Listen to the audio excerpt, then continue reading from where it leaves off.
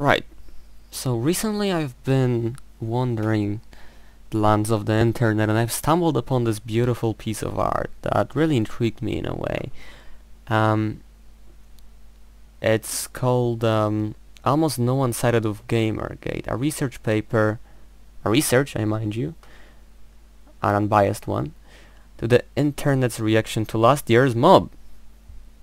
As we all know, Gamergate is a hate movement, and it hates on everything. It's a hate group.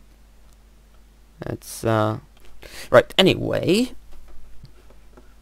yes, it's this very intelligent young man looks very knowledgeable with his progressive glasses and all. Very cool design, probably made that himself. So yes, you see, this is a rather interesting piece of art here because it tells me some abstract little things. I mean, it says so itself.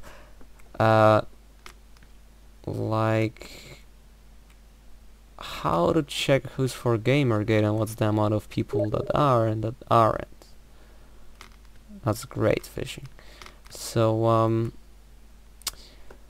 see, it uses popularity to check whether or not you agree for something or not. Which, I mean, look. I mean, if you're buying a newspaper from fucking UK Daily or something else, then you obviously kind of give consent to the opinion. You kind of agree with it, right? I mean, what could be possibly an intention of yours if not for to just to just kind of, well, just kind of make sure that your agendas are right and just kind of just guggle your ego and all.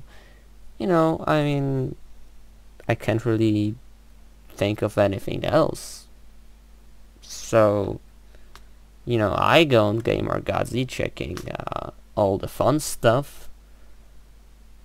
Like, they've recently told me this awesome thing, and it said that I am a rapist and that I should be circumcised and stuff.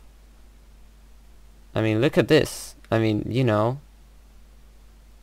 like, look at that. I mean, the first video is a feminist video, and it has almost 1 million views. Everyone agrees. I mean, let's just check it ourselves. Yeah? Oh. Oh. So I speak for all gamers when I say the media should stop talking to critics like a... Oh.